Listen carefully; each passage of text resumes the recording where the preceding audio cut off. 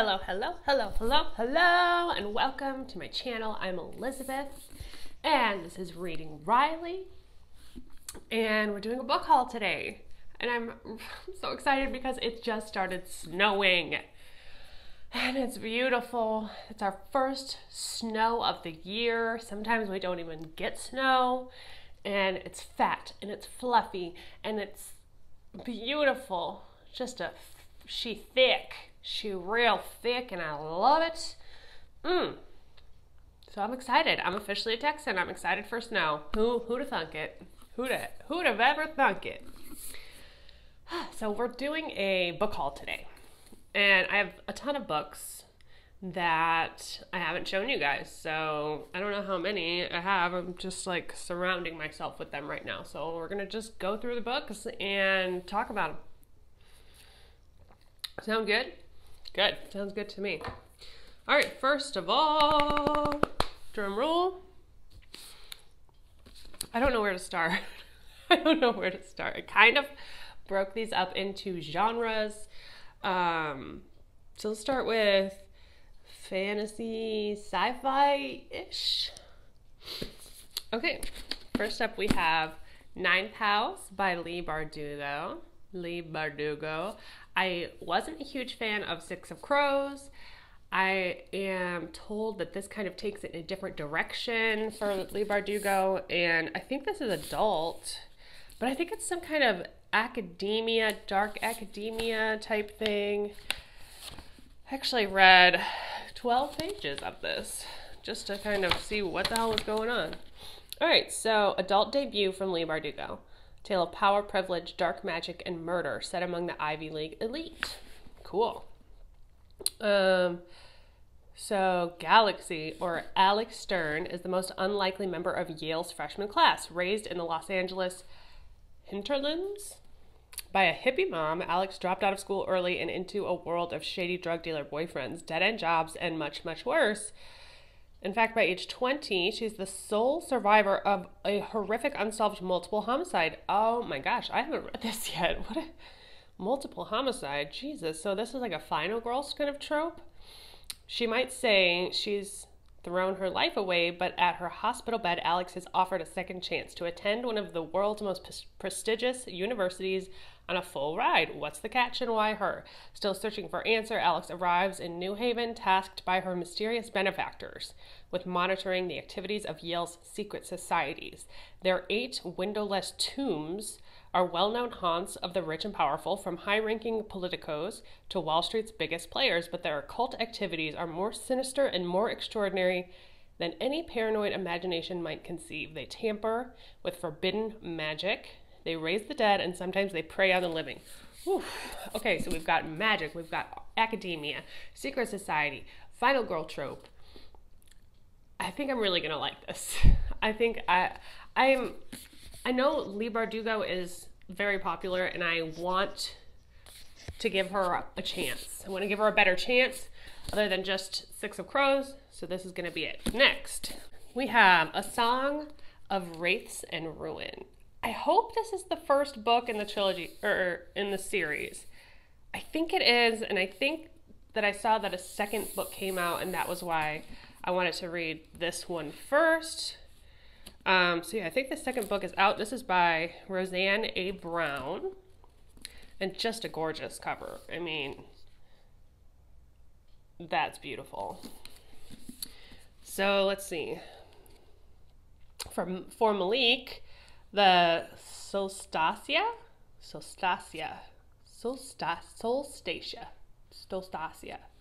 Festival is a chance to escape his war-stricken home and start a new life with his sisters on the prosperous desert city of Zirin. But when a vengeful spirit abducts Malik's younger sister Nadia, as payment to enter the city, Malik strikes a fatal deal. Kill Karina, crown princess of Zirin, in exchange for Nadia's freedom. But Karina has deadly aspirations of her own. Her mother, the Sultana, has been assassinated. Her court threatens mutiny, and Solstasia looms like a knife over her neck. Grief-stricken Karina decides to resurrect her mother, through ancient magic. requiring the beating heart of a king. What? And she knows just how to obtain one by offering her hand in marriage to the victor of the Solstasia competition. Ooh, there's a competition. I love a competition. When Malik rigs his way into the contest, he and Karina, have I been saying Katrina? Karina are set on a heart-pounding course to destroy each other, but as attraction flares between them, an ancient evil stir, will they be able to see their tasks to the death? Wow. I'm excited to read this. Holy cow. Huh. A Song of Wraiths and Ruin. I might have to bump this up on the TBR because that sounds amazing. Okay, next I have Red Rising by Pierce Brown. And this one, I'm not sure what it's about either. I know it's a series as well. His wife taken, his people enslaved. Driven by a longing for justice and the memory of lost love, Darrow will stop at nothing to bring down his enemies, even if he must become one of them to do so. For the first time, Red will rise. What is this about, though? Okay, so this is a trilogy. We have Red Rising, Golden Sun, and Morning Star. I can't remember who recommended this. I think someone recommended this. I don't remember who or why, but I'm going to try it. All right, next. I have never read The Martian by Andy Weir, and everybody I know that has read this is in love with this. I think I've seen the movie, maybe. If I have, it's been a long time. But anyway, I wanted to check this out. This is a used copy from Medina County District Library. That's California, I think. So can't take the dust jacket off, which kind of sucks, but it is a nice hardcover copy. So The Martian, what is this about? 6 days ago, astronaut Mark Watney became one of the first people to walk on Mars. Now he's sure he'll be the first person to die there. So yeah, I know this is like he's alone in space for like the whole book, from what I understand. After a dust storm nearly kills him and forces his crew to evacuate the planet while thinking him dead, Mark finds himself stranded on Mars' surface, completely alone with no way to signal Earth that he's alive, and even if he could get word out, his supplies would be gone years before rescue could arrive. Ooh, chances are, though, Mark won't have time to starve to death. The damaged machinery, unforgiving environment, or plain old human error are much more likely to kill him first. But Mark's not ready to quit, armed with nothing but his ingenuity and his engineering skills and a gallows sense of humor that proves to be his greatest source of strength. He embarks on a dogged quest to stay alive, using his botany expertise to grow food and even hatching a mad plan to contact NASA back on Earth. As he overcomes one seemingly insurmountable obstacle after the next, Mark begins to let himself believe that he might make it off the planet alive. But Mars has plenty of surprises in store for him yet, grounded in real present-day science from the first to the last page, yet propelled by a brilliantly ingenious plot that surprises the reader again and again. So this is a thriller. So yeah, that's The Martian. Thriller. I love a gallows sense of humor, so that sounds good. That sounds really good. I don't know where to put these after. I'm just gonna throw them on the floor. Okay, this one I picked up at Half Price Books. I had never heard of it. I've never seen it. It's called The Weed by Helen Phillips. It was in the sci-fi fantasy section. The Need. Did I say The Weed? The Need. The Need. Okay. What's this about? When Molly, home alone with her 2 young children, hears footsteps in the living room, she tries to convince herself it's the sleep deprivation. She's been hearing things these days. Startling at loud noises. Oh, she's been startling at loud noises. Imagining the worst case scenario. It's what mothers do. She knows. Something tells me we're going to have an unreliable narrator here. But then the footsteps come again, and she catches a glimpse of movement. Suddenly, Molly finds herself face to face with an intruder who knows far too much about her and her family. As she attempts to protect those she loves most, Molly must also acknowledge her own frailty. She slips down an existential rabbit hole where she must confront the dualities of motherhood. Dualities. The ecstasy and the dread, the languor and the ferocity, the banality and the transcendence as the book hurtles towards a mind-bending conclusion. Helen Phillips has created a subversive, speculative thriller that comes to life through blazing, arresting prose and gorgeous, haunting imagery. It is a glorious celebration of a bizarre and beautiful nature of our everyday lives. Wow, I don't know why I picked this up, because the description doesn't say much. There's really not much to understand. Like, I still have no idea what this is about, but cool. Probably because I thought it said the weed and I got excited. Anyway, I have an avalanche. Next I have Daughter of Smoke and Bone trilogy by Laini Taylor. And I picked these up because I fell in love with Strange the Dreamer, and I wanted to hear more Laini Taylor, or more from Laini Taylor. And so I got these. I actually started listening to them on audiobook, and I really hated the narrator. So these are going to be an eye read, which it will take me longer to get through, but I'm excited for that. So let's look at the first book. I don't know which one is the first book. Oh, it's got to be Daughter of Smoke and Bone. Look how cool these covers are, too. Like, I think these were a new edition release deal. But how beautiful is that? I mean, and this one, Days of Blood and Starlight. So gorgeous. And I want to understand what the hand and the eye thing is. I've seen people with those tattoos. I've seen the eye thing, so I don't understand what it is. Once upon a time, an angel and a devil fell in love. It did not end well. Around the world, black handprints are appearing on doorways, scorched there by winged strangers who have crept through a slit in the sky.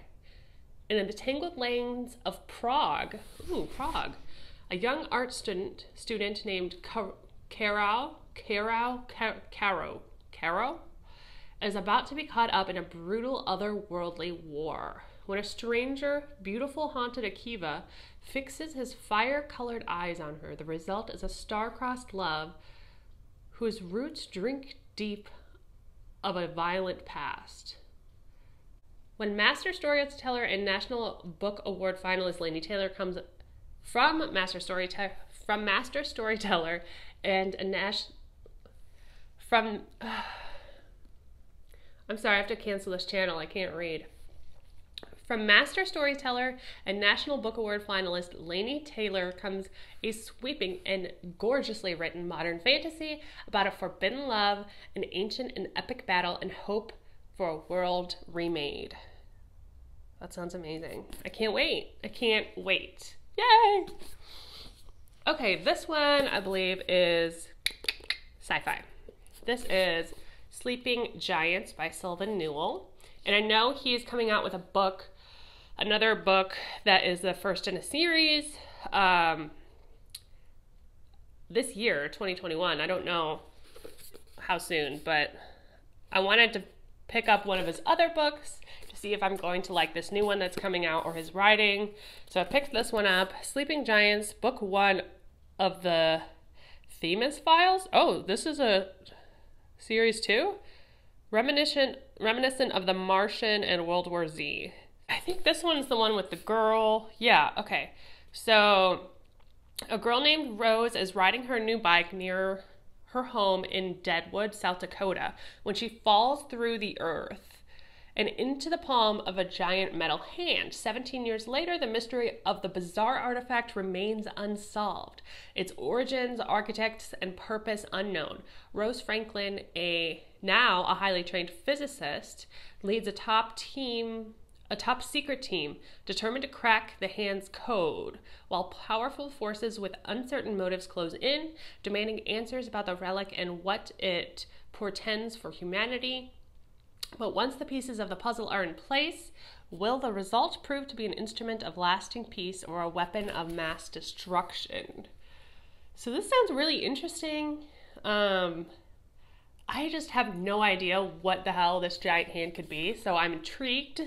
And this is actually, it looks like a pretty short book, 319 pages, so this could be one that I could get through pretty quickly.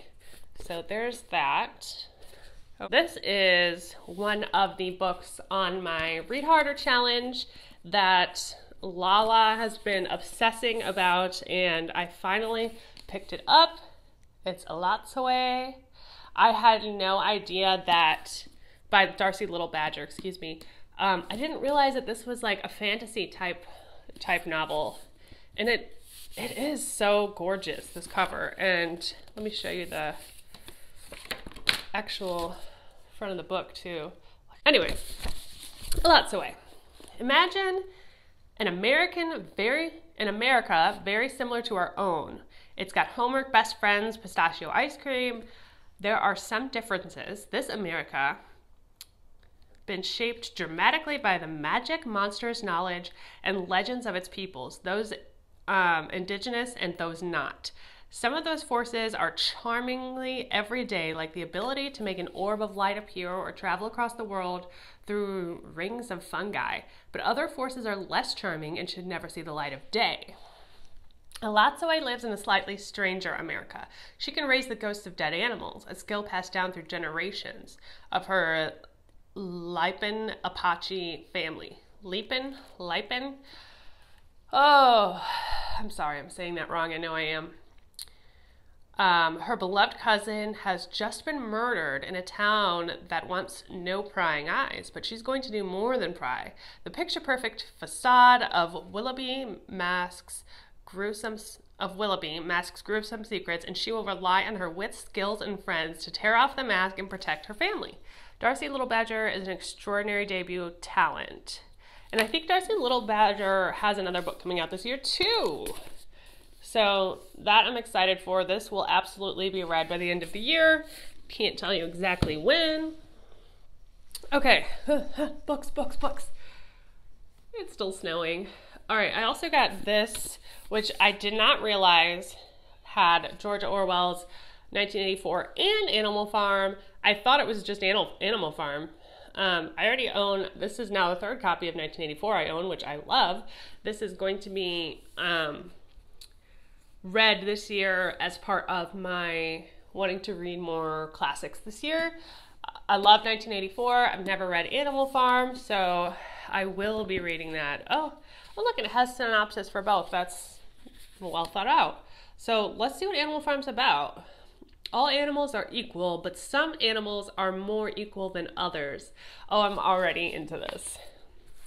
George Orwell's classic satire of the Russian Revolution is the account of the bold struggle initiated by animals that transforms Mr. Jones's manor farm into Animal Farm, a wholly democratic society built on the credo that all animals are created equal. Out of their cleverness, the pigs, Napoleon, Squealer, and Snowball, emerge as leaders of the new community in a subtle evolution that proves disastrous.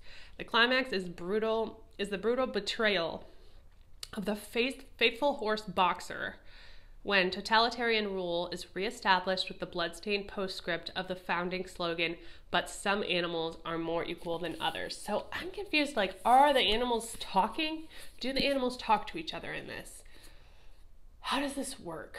Obviously, this is going to be a social commentary about our society and probably, the privileged, the rich, the wealthy, and however that distinguishes them between pigs and horses or whatever, however the story is set up. But I'm excited for that. That's going to be great.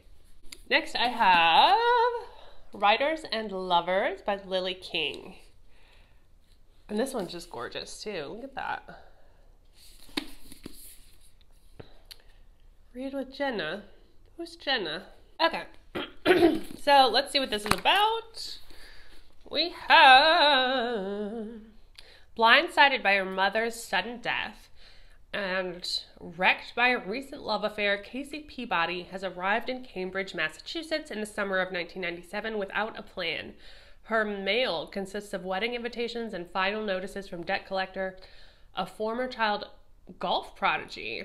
She now waits tables in Harvard Square and rents a tiny moldy room in the side of a garage where she works on the novel she's been writing for 6 years. At 31, Casey is still clutching on to, continue on back flat, something nearly all of her friends have let go of, the determination to live a creative life. Oh shit, this one's gonna hit hard for me. This is why I picked this up. When she falls for two very different men at the same time, her world fractures even more. Casey's fight to fulfill her ambitions and balance the conflicting demands of art and life is challenged in ways that push her to the brink. Oof, this one's gonna be tough, but I've heard really good things, and so I'm excited for that too. All right, moving on. This book I'm reading with my book club this month, so this will be read by the end of the month. It is A Good Girl's Guide to Murder by Holly Jackson. Another one that I picked up because I know they have a new release coming out, or has already come out, I'm not sure. I've heard that this is mixed media and that I read this instead of you read it. And yes, it looks like it would be a fun read. We've got some text message. We've got whatever this is. Oh yeah, some cool file stuff. I love this kind of stuff. Let's see. Okay, so everyone in Fairview knows the story. Pretty and popular high school senior Andy Bell was murdered by her boyfriend, Sal Sink, who then killed himself. It was all anyone can talk about, and 5 years later, Pip sees how the tragedy still haunts her town. But she can't shake the feeling that there was more to the story. She knew Sal when she was a child, and he was always so kind to her. How could he possibly have been a killer? Now a senior herself, Pip decides to re-examine the closed case for her final project. At first, just to cast doubt on the original investigation, but soon she discovers a trail of dark secrets that might actually prove Sal innocent, and the line between past and present begins to blur. Someone in Fairview doesn't want Pip digging around for answers, and now her life might be in danger.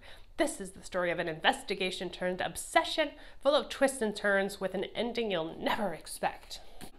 A YA mystery thriller. So there's very few of those that I get super into. Typically, if I'm reading YA, it's dystopian or fantasy. But I'm really excited to check this out. Obviously, Sal's probably innocent, and whoever actually did do it is going to try to silence her. I think somebody told me this was kind of like a podcasty type style, like if you like podcast tropes in books, that you would like this, because I'm guessing it's like a report of some kind. I don't think it's an actual podcast, but I'm super excited. I do like mixed media, so that should be fun. All right, the next one I picked up was The Escape Room by Megan Goldin.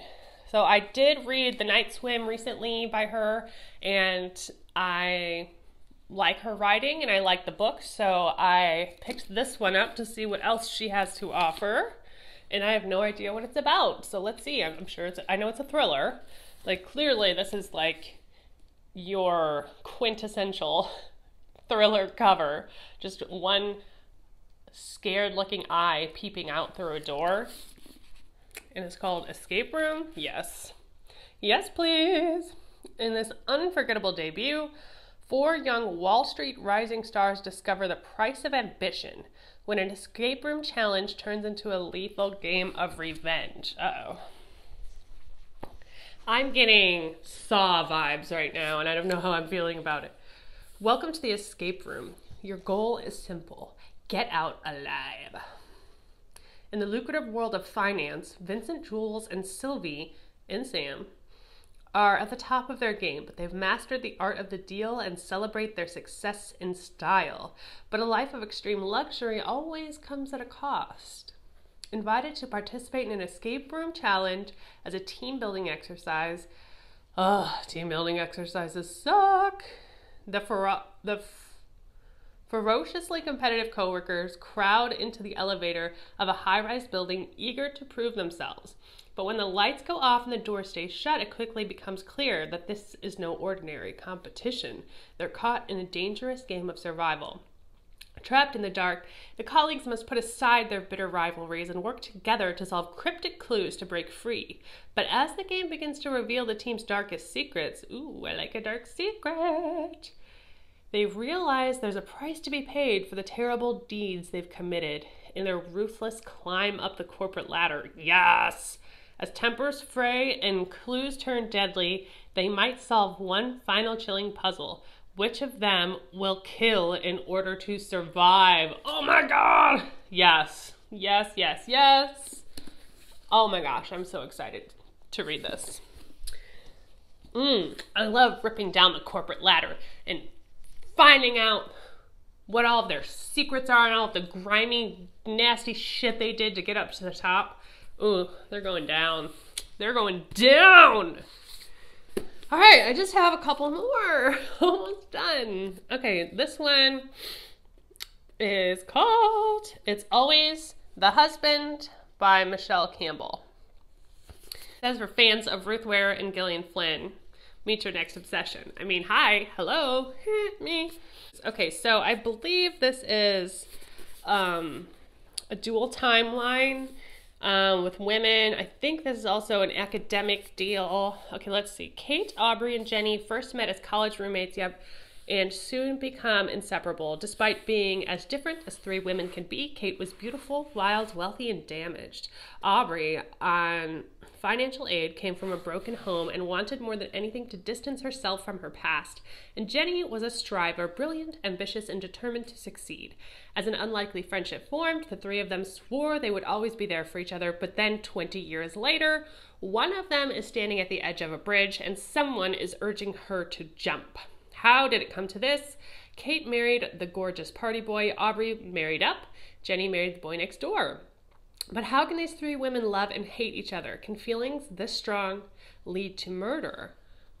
When one of them dies under mysterious circumstances, will everyone assume, as is so often the case, that it's always the husband? Will they? A suspenseful, absorbing novel that examines the complexities of friendship. It's always the husband will keep readers guessing. Okay, okay, yes. So I think we're following... I don't know if it's multi-POV, but I think we'll go back and forth between now and school and to confuse you and figure out what the deal is. I think something happened in the past and they're confronting it. Here comes my dog. Hey, Blue Blue. Hey, buddy. What you doing? What you doing, bub?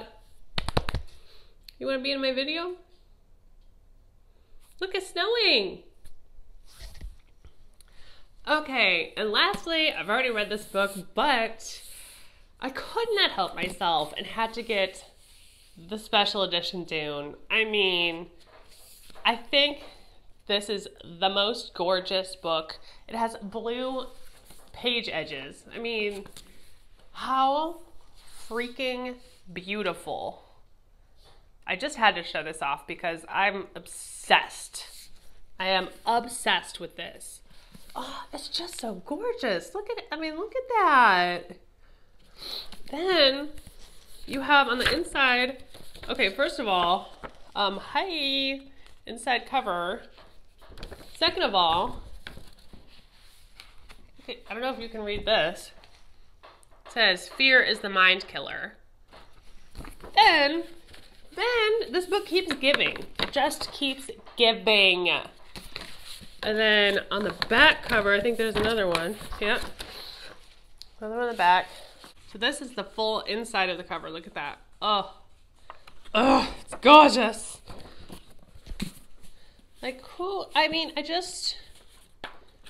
can't handle it. It's too much. It's gorgeous. It's beautiful. We have the map. Yes. Anyway, I just had to share that with you. If you haven't seen it yet, it's so freaking beautiful. I'm having troubles getting it back on. Go! That's your home. Okay. So there's that. And that does it for my book haul. You guys, I hope you have enjoyed this. I hope you found some new books that you might want to check out. And if you have any other suggestions, or if you know anything more about these books that's spoiler free that you want to discuss with me, go ahead and let me know in the comments below. And that's gonna be it for today. Please don't forget, if you enjoyed my content, to like and subscribe, and I will catch you next time. Cheers.